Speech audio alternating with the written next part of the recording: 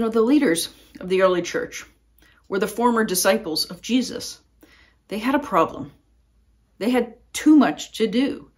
They were not only preaching and teaching the good news, they were managing all of the many ministries the church had to do, including taking care of the needy.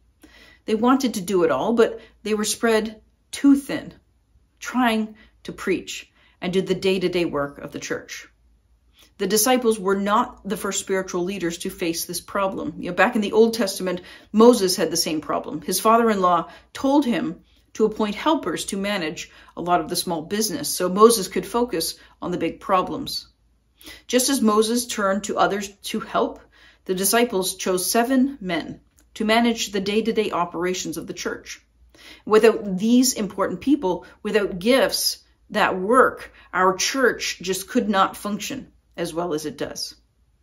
You imagine if the church needed to be repainted and no one showed up to paint.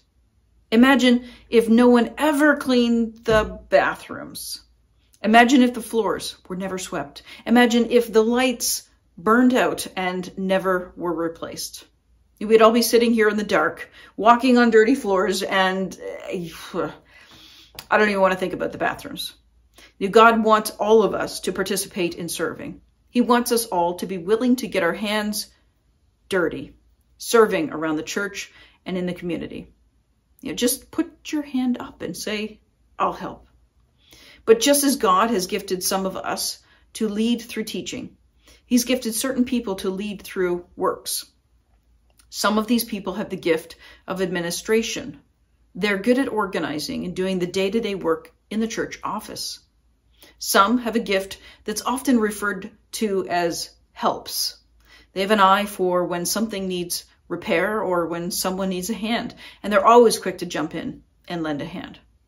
And then there's a gift of service. Like I said, God wants all of us to participate in service, but He gives certain people with a knack for organizing food drives, running coat closets, and assembling work teams to go out and serve in our community. Anyone handy with a paintbrush, a hammer, or any other tool can find a place to use that gift in the ministry of our church. Gifts that work hold the church together, literally and figuratively. They keep the church functioning in so many ways, and they lead us in serving our community. They are the hands of the body of Christ. They do the work that's needed, and they're not afraid to get their hands dirty.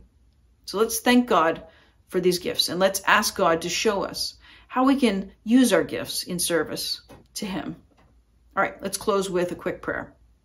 Dear Jesus, thank you for the gifts that do important work. In Jesus' name, and everybody said, Amen.